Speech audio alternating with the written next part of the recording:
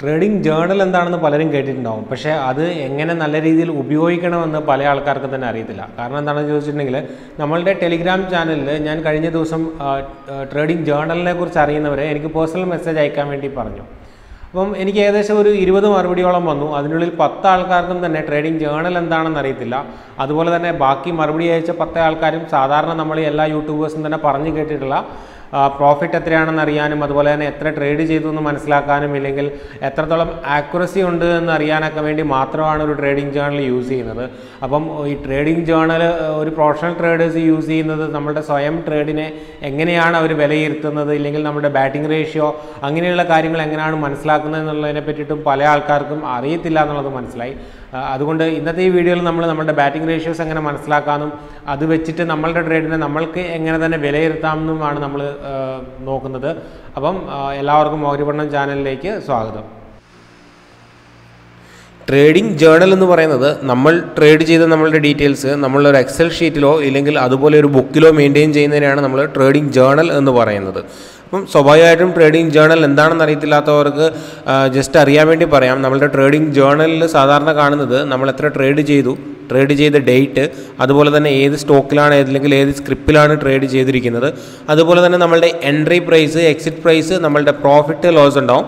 ചില ആൾക്കാർ ബ്രോക്കറേജ് കൂടെ ഇൻക്ലൂഡ് ചെയ്യാറുണ്ട്. അതുപോലെ തന്നെ നമ്മളുടെ നെറ്റ് പ്രോഫിറ്റ്, പിന്നെ റിമാർക്സ് കോളത്തിൽ നമ്മൾക്ക് അന്ന് പറ്റിയ മിസ്റ്റേക്സ് ഇല്ലെങ്കിൽ നമ്മൾ അന്ന് യൂസ് ചെയ്ത സ്ട്രാറ്റജി. ഓക്കെ, അങ്ങനെ നമ്മളൊരു കണ്ടിന്യൂസ് കൺസിസ്റ്റൻ്റ്ലി 10, 20, 30 ദിവസം ചെയ്തതിന് ശേഷം നമ്മൾക്ക് ഏത് സ്ട്രാറ്റജിയാണ് യൂസ്ഫുൾ ആയിട്ടുള്ളത് ഇല്ലെങ്കിൽ നമ്മൾക്ക് ഏറ്റവും കൂടുതൽ സക്സസ് റേഷ്യോ ഉള്ളത് ഏത് സ്ട്രാറ്റജിയാണെന്നൊക്കെ അറിയാൻ വേണ്ടിയിട്ട് പല ആൾക്കാരും സ്ട്രാറ്റജീൻ്റെ പേര് കൂടി ഇൻക്ലൂഡ് ചെയ്യാറുണ്ട്. ചില ആൾക്കാർ അത് ചെയ്യാറില്ല. പകരം അവർക്ക് അന്ന് പറ്റിയ മിസ്റ്റേക്കുകളാണ് അവർ റിമാർക്സ് കോളത്തിൽ നോട്ട് ചെയ്യാറ്. ഓക്കെ, അത് കഴിഞ്ഞിട്ടുണ്ടെങ്കിൽ സാധാരണ ഒരു ബിഗിനർ ഇല്ലെങ്കിൽ സാധാരണയുള്ള ഒരാൾ ചെയ്യാറ് എത്ര ട്രേഡ് ചെയ്തു, എത്ര ട്രേഡ് സക്സസ് ആയി, അതുപോലെ തന്നെ എത്ര ട്രേഡ് ലോസ് ആയി, നമ്മളുടെ ആക്യുറസി എത്രയാണെന്ന് അവർ മനസ്സിലാക്കുന്നു. ഇതുകൊണ്ട് അവരുടെ ഒരു ട്രേഡിംഗ് ജേർണലിൻ്റെ പർപ്പസ് കഴിഞ്ഞു. ഓക്കെ, പക്ഷേ ഒരു പ്രോ ട്രേഡർ ഇല്ലെങ്കിൽ കുറച്ചും കൂടെ നല്ല രീതിയിൽ ട്രേഡ് ചെയ്യുന്ന എക്സ്പീരിയൻസ്ഡ് ആയിട്ടുള്ള ട്രേഡേഴ്സ് ഇതിൻ്റെ കൂടെ തന്നെ ചില കാൽക്കുലേഷൻസ് കൂടി ആഡ് ചെയ്തുകൊണ്ട് അവർ അവരുടെ ട്രേഡിങ്ങിനെ തന്നെ വിലയിരുത്താറുണ്ട്. അപ്പം നമ്മൾ ഈ വീഡിയോയിൽ പ്രധാനമായിട്ടും നോക്കുന്നത് അതാണ്.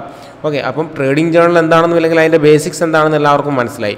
അപ്പം ഇനി അടുത്തത് എന്താണെന്ന് ചോദിച്ചിട്ടുണ്ടെങ്കിൽ നമ്മളുടെ നെക്സ്റ്റ് സ്റ്റെപ്പ്, അപ്പോൾ നമ്മൾക്ക് ആക്യുറസി മനസ്സിലായി, ഏതൊക്കെ ട്രേഡിൽ പ്രോഫിറ്റ് കിട്ടി ഇല്ലെങ്കിൽ ഏതൊക്കെ ട്രേഡിൽ ലോസ് വന്നെന്നൊക്കെ ഉള്ളത് നമ്മൾക്ക് മനസ്സിലായി. അടുത്ത് നമ്മളുടെ സ്റ്റെപ്പ് എന്താണെന്ന് ചോദിച്ചിട്ടുണ്ടെങ്കിൽ നമ്മൾക്ക് ഈ 7 വിന്നിംഗ് ട്രേഡിൽ നിന്ന് എത്ര പ്രോഫിറ്റ് കിട്ടി, അതുപോലെ തന്നെ 3 ലോസിംഗ് ട്രേഡിൽ നിന്ന് എത്ര നഷ്ടം വന്നു എന്നുള്ളതാണ്.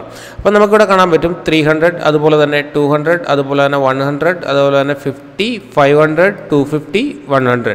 ഇതാണ് നമ്മളുടെ 7 വിന്നിംഗ് ട്രേഡ്. അതുപോലെ തന്നെ 650 ഇവിടെ മൈനസ് ആണ്, നമ്മളുടെ ലോസിംഗ് ട്രേഡാണ്. ഇവിടെ -300 നമ്മളുടെ ലോസിംഗ് ട്രേഡാണ്.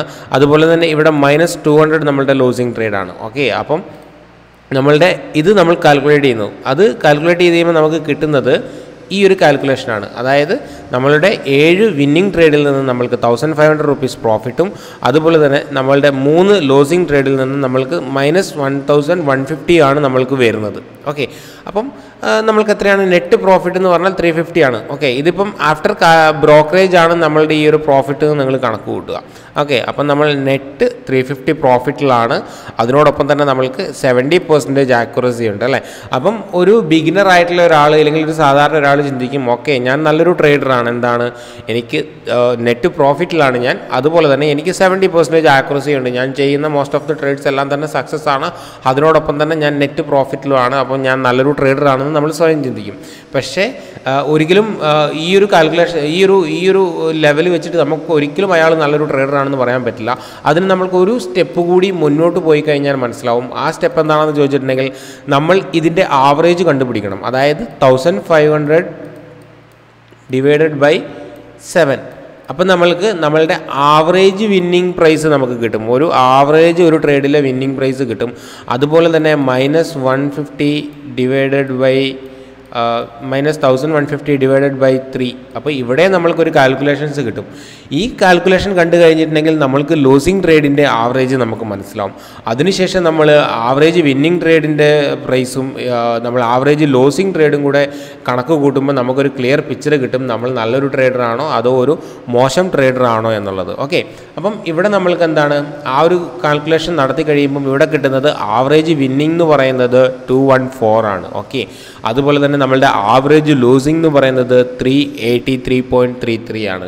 അതായത് നമ്മൾ ഇത് തമ്മിൽ കാൽക്കുലേഷൻ ചെയ്യുകയാണെന്നുണ്ടെങ്കിൽ ഇതിൻ്റെ വാല്യൂ ബിലോ 1 ആയിരിക്കും.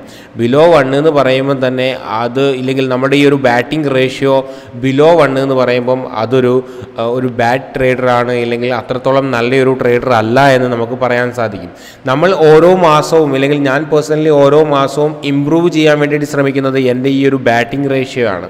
ഓക്കെ, ഇപ്പം ഇതിൻ്റെ വാല്യൂ 0.55 ആണെന്നുണ്ടെങ്കിൽ വരുന്ന മാസങ്ങളിൽ അതൊരു 0.8 ആക്കാനും ആക്യുറസി നിലനിർത്തിക്കൊണ്ട് തന്നെ എൻ്റെ ഈ 70% ആക്യുറസി നിലനിർത്തിക്കൊണ്ട് തന്നെ ഈ ബാറ്റിംഗ് റേഷ്യോ പിന്നെ അത് 1 എത്തിക്കാനും 1 നിന്ന് 1.5 എത്തിക്കാനും അതുപോലെ തന്നെ അത് 2 എത്തിക്കാനും ഒക്കെയാണ് ഞാൻ ശ്രമിക്കുന്നത്. എപ്പോഴും നമ്മളുടെ ആവറേജ് ലോസിംഗ് ട്രേഡിൻ്റെ മുകളിലായിരിക്കണം നമ്മളുടെ ആവറേജ് വിന്നിംഗ് ട്രേഡ്. ഓക്കെ, എന്നാൽ മാത്രമേ നമ്മൾക്ക് നല്ലൊരു ട്രേഡറാണെന്ന് പറയാൻ സാധിക്കുകയുള്ളൂ. അതിനോടൊപ്പം തന്നെ നമ്മളുടെ ഈ ഒരു ആക്യുറസി നമ്മൾ മെയിൻറ്റെയിൻ ചെയ്യാൻ വേണ്ടിയിട്ട് ശ്രമിക്കണം. ഓക്കെ, അപ്പം ഇങ്ങനെയൊക്കെയാണ് നമ്മളുടെ ഒരു ട്രേഡിംഗ് ജേണൽ വെച്ചിട്ട് നമ്മൾ ഇമ്പ്രൂവ് ആകുന്നുണ്ടോ ഇല്ലെങ്കിൽ നമ്മൾ ഇമ്പ്രൂവ് ആകുന്നില്ലയോ എന്നൊക്കെയുള്ള ഒരു തീരുമാനത്തിലോട്ട് നമുക്ക് എത്തിച്ചേരുന്നത് പ്രോപ്പറായിട്ടുള്ളൊരു കാൽക്കുലേഷനെ ബേസ് ചെയ്തിട്ടൊക്കെയാണ്. അല്ലാതെ നമ്മൾ വെറും ഒരു തോന്നലിൻ്റെ പുറത്തല്ല നമ്മൾ കാര്യങ്ങൾ ചെയ്യുന്നത്. അപ്പം ഈ ഒരു കാര്യം നിങ്ങൾക്ക് പുതിയൊരു അറിവാണെന്ന് ഞാൻ വിശ്വസിക്കുന്നു. അപ്പം നിങ്ങൾക്ക് പുതിയൊരു അറിവും നിങ്ങൾക്ക് ഇതൊരു യൂസ്ഫുൾ ആണെന്ന് തോന്നിയിട്ടുണ്ടെങ്കിൽ തീർച്ചയായിട്ടും നിങ്ങൾ ഞങ്ങളുടെ വീഡിയോൻ്റെ താഴെ കമൻറ്റ് ചെയ്യുക, അതുപോലെ തന്നെ വീഡിയോ ലൈക്ക് ചെയ്യുക. ഇപ്പം നിങ്ങൾ ഇതിനെതിരെ ഈ ഒരു വീഡിയോയ്ക്കെതിരെ റെസ്പോണ്ട് ചെയ്യുന്നില്ല എന്നുണ്ടെങ്കിൽ, അതായത് നിങ്ങൾക്ക് ഇഷ്ടപ്പെട്ടിട്ടുണ്ടെങ്കിൽ നിങ്ങൾ കമൻറ്റ് ചെയ്യുന്നില്ല, ലൈക്ക് ചെയ്യുന്നില്ല, അതുപോലെ തന്നെ നിങ്ങൾക്കിത് ഇഷ്ടപ്പെട്ടിട്ടില്ല എന്നുണ്ടെങ്കിൽ ഡിസ്ലൈക്ക് ചെയ്യുന്നില്ല എന്നുണ്ടെങ്കിൽ എനിക്ക് നിങ്ങൾ എന്താണ് ഉദ്ദേശിക്കുന്നത് ഇല്ലെങ്കിൽ ഞാൻ ചെയ്യുന്നത് യൂസ്ഫുൾ ആണോ അതോ നിങ്ങൾക്ക് യൂസ്ഫുൾ ആകുന്നില്ലയോ എന്നുള്ളത് നമുക്ക് മനസ്സിലാക്കാൻ പറ്റത്തില്ല. അതുകൊണ്ട് എല്ലാവരും തന്നെ റെസ്പോണ്ട് ചെയ്യുക. ഓക്കെ, അപ്പം വീഡിയോ എല്ലാവർക്കും ഇഷ്ടപ്പെട്ടു എന്ന് വിചാരിക്കുന്നു. അപ്പം എല്ലാവർക്കും ഒരിക്കൽ കൂടി താങ്ക്സ്.